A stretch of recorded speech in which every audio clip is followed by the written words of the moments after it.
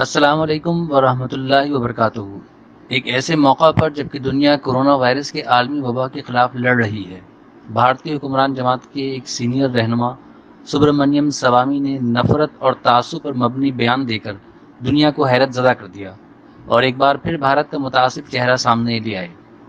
सुब्रमण्यम स्वामी ने अपने एक हालिया इंटरव्यू में कहा कि मुसलमान भारत में बराबर के शहरी नहीं हैं। उन्होंने ये भी कहा कि भारतीय मुसलमान मुल्क के लिए ख़तरा है। उन्होंने जो कुछ कहा उसे मुलाहिजा कीजिए।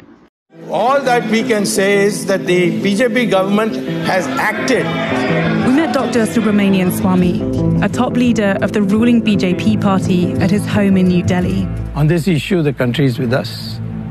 Most people like our hardline approach to solving pending problems. I mean, the UN has called this bill fundamentally discriminatory in nature, surely by leaving out Muslims and including every other religion in this bill. No, but in this this is rolling back India's secular democratic core. The act cannot be faulted for that.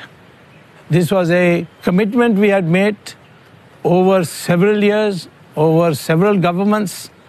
We have completed the job.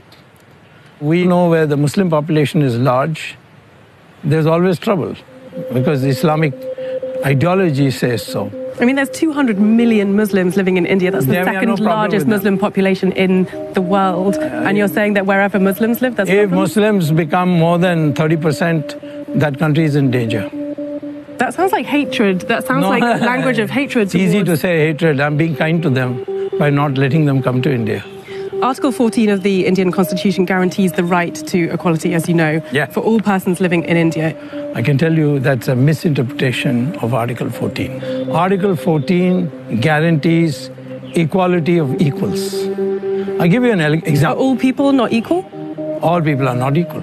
Muslims do not deserve equal rights to apply for citizenship. There's no such thing as equal rights. They're not in an equal category.